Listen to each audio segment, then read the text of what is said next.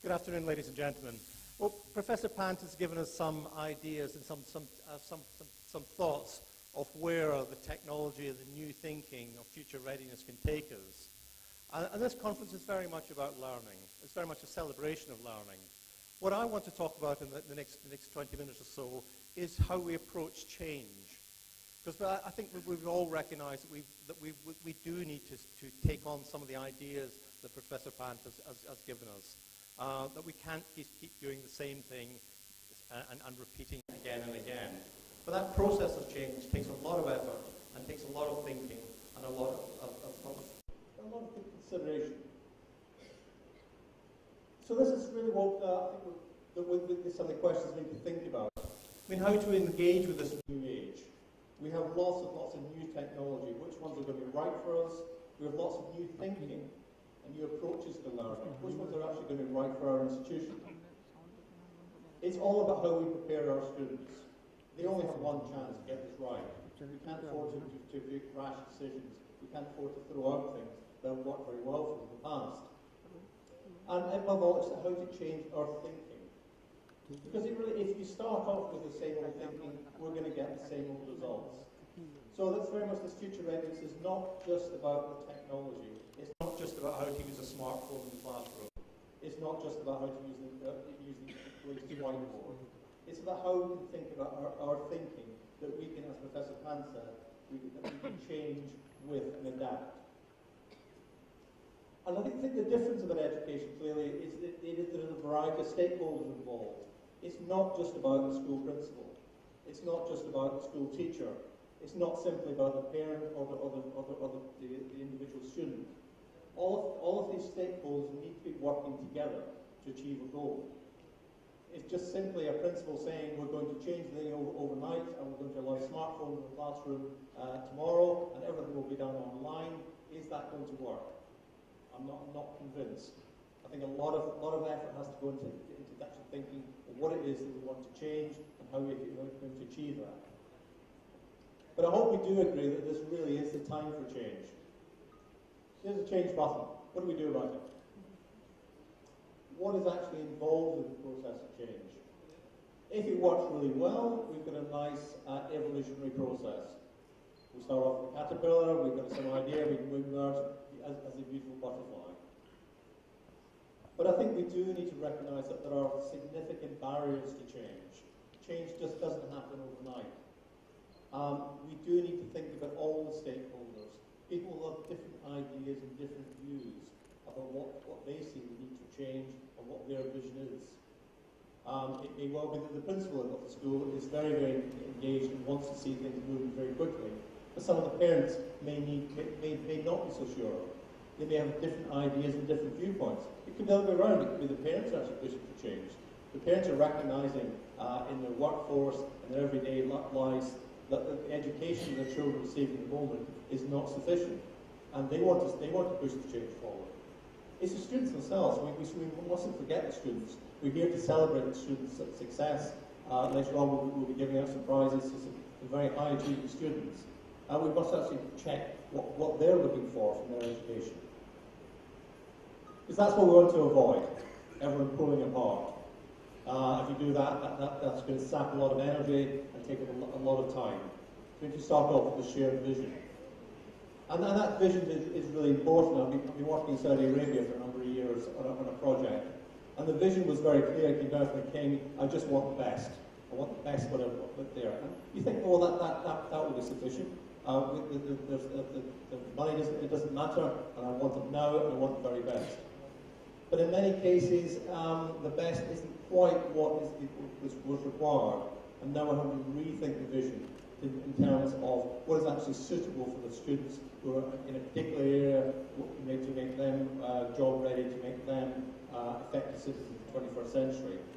They may not need the same best education or the best system as a king thought through. So there are lots of areas moving forward. We want to avoid this. We want to avoid the head in the sand, because the change is happening.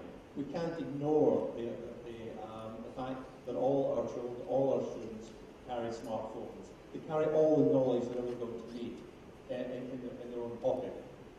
as Professor Band has said, we need to move away from this rote-based exam system, which is about how do you repeat what's in the book. The knowledge is no longer, the knowledge that's available to all of us. It's how we apply that knowledge and the thinking skills that are important. What does successful change look like? It's a slight focus, but we have it's very much a process of actually all working together to achieve at the end result. There's one fish jumping, well, let's see the long jumping. But to do that is going to take a lot of effort. If you end up with unplanned change, you tend to end up with a mess. So these are, just going to go through a few ideas on how to affect that change effectively. I think first of all you have to look at your own organisation. The audience here today, it's about the school, it's about your own environment. And doing a first check to see, is the organisation really willing to make change? Is there much evidence that actually happens? Does it identify problems quickly? Does it implement solutions rapidly? If it is, then it's more likely to change effectively. Does it focus on innovation? Demonstrate a high degree of trust? Reward risk-taking? Long-term focus? Learning organisation? If these attributes are involved in your institution, it's more likely that change is going to be effective and will actually stick. Just more of a repetition of what's required here. That overall vision, what is it we're trying to achieve? And as I said, it's not just about getting a new whiteboard, it's not just getting about a different approach to science or English, it's about looking to see how the organisation can change through it. That vision has to be shared, that there has to be means. This is not going to be cheap. To make change is going to require investment. Investment in terms of money, investment in terms of time, investment really in terms of aspiration as well. And that those people involved in change need to be rewarded. And that can be monetary rewards, but also it's about that they're given praise and given feedback frequently.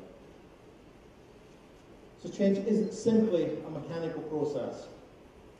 If leaving one thought from today's presentation is this: it's about the head, the heart, and the hands all working together to effect a lasting change.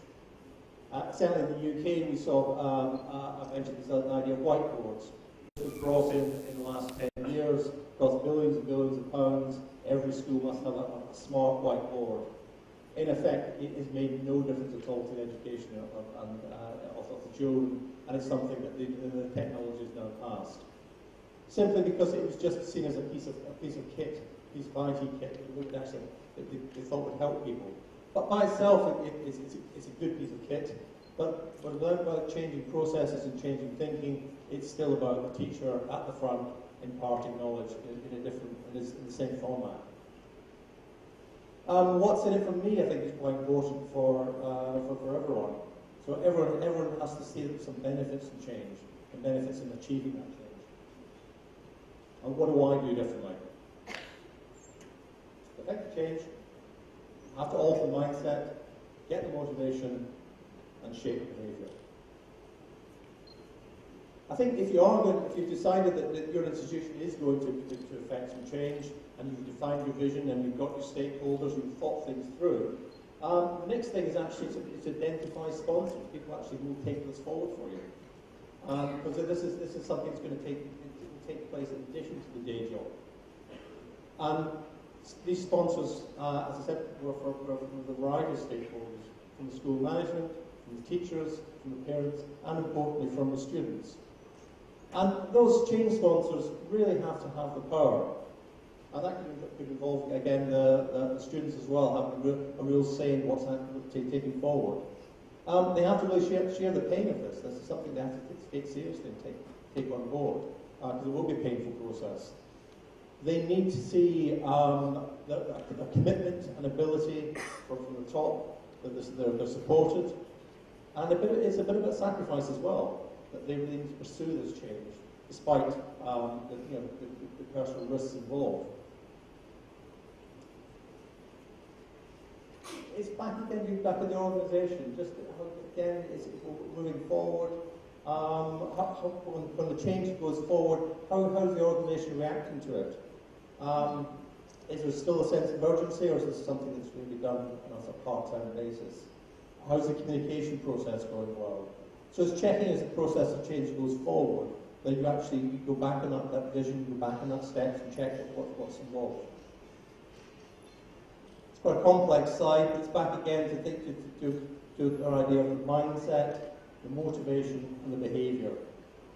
The head, the heart and the hands all have to really be involved in this process. How are they actually going forward? And this little thing of there, dealing with reactions to loss and creating the will to succeed. Because inevitably any big change process which is going to be fundamental, any change process which is actually going to make a real difference, people will feel a sense of loss. If you want, I was happy with what was before. Education tends very much to be involved in that, looking back into what worked in the past. I'm often asked the question of why schools, colleges and universities look very much the same as they did 50 years ago, where if you look at banking, if you look at IT, if you look at any kind of manufacturing, it's changed beyond all recognition. The worker going into the bank or manufacturing plant from 50 years ago wouldn't recognise it. In a school or a college or university, and this is not in India, it's right throughout the world, it's still a very familiar territory. But given that we have all this new technology available to us, given that we have a lot of new thinking available on how we can tackle it, I don't think that the time to change is very much now.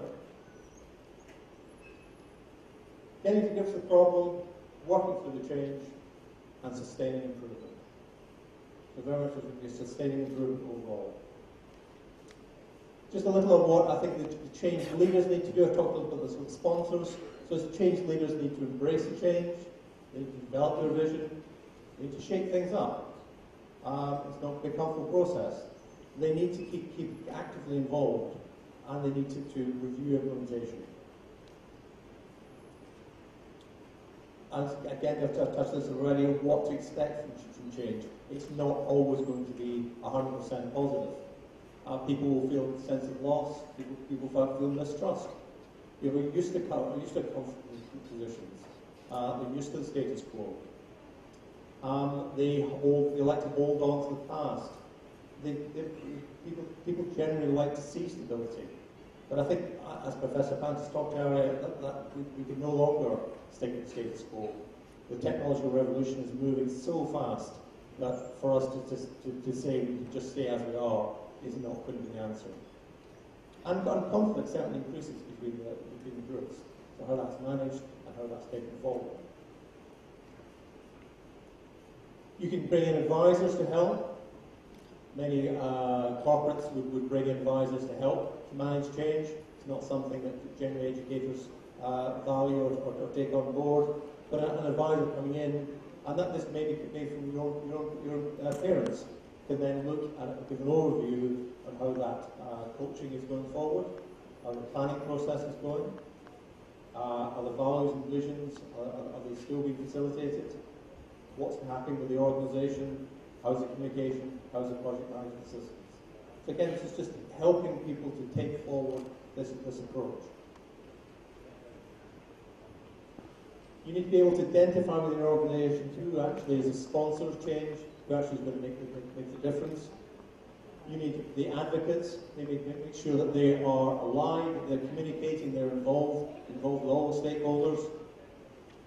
We need the agents to see how they're influencing the sponsor's commitment. And above all, just as last bit, we need targets. How's that process moving forward? We need to set some sort of end targets, what we do, thinking back to the original vision, what was it we intended to achieve, how are we moving towards that. It's complicated. The addressing behaviours. If you find that there are blocks to change, I think we need to then think of how we can address those changes. And a lot of it is giving feedback positively. The process of change is going to be uncomfortable for a number of people, especially those people in positions of power, people who are used to positions of their. It's about coaching and teaching to desired behaviour. This will show up, we'll need to identify some of the training needs that need to be involved, things will have to change in that process. We need to create new goals for our organisation, and we need to communicate in multiple forms.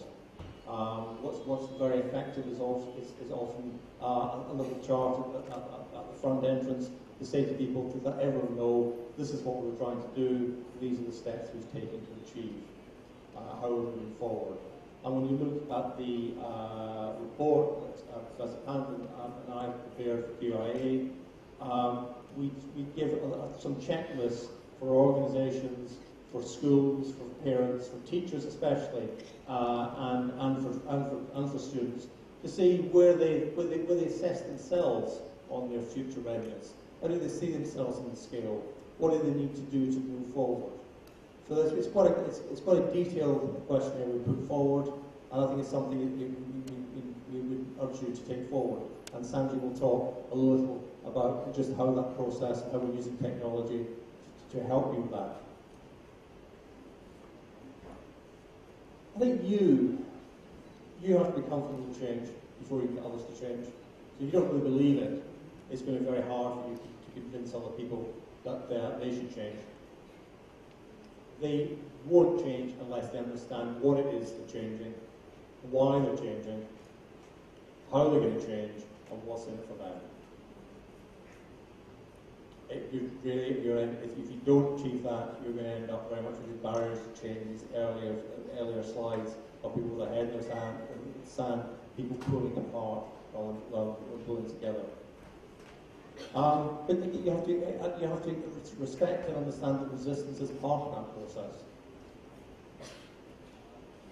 Define your priorities and don't take on too much at once. I hope that that report we've written will be able to help you to plan out your process of change, to plan out how to see, to assess how your organisation is doing, but most importantly, how to move forward. If we get that, then we've got a nice little vision of all hands working together. And I do hope that many of you here today will take time to read the report, to engage with some of the ideas. We'd love to get your feedback to see whether we're on the right lines. Perhaps we've missed out things that you think are very important. But this is it's about transforming our education system. And that's a big task. It's not going to be done, as Professor Pan said, by the government. It's not going to be done to you. It's going to be something you'll have to achieve by yourselves, working together. Right? And hopefully the starting position is today. Thank you very much.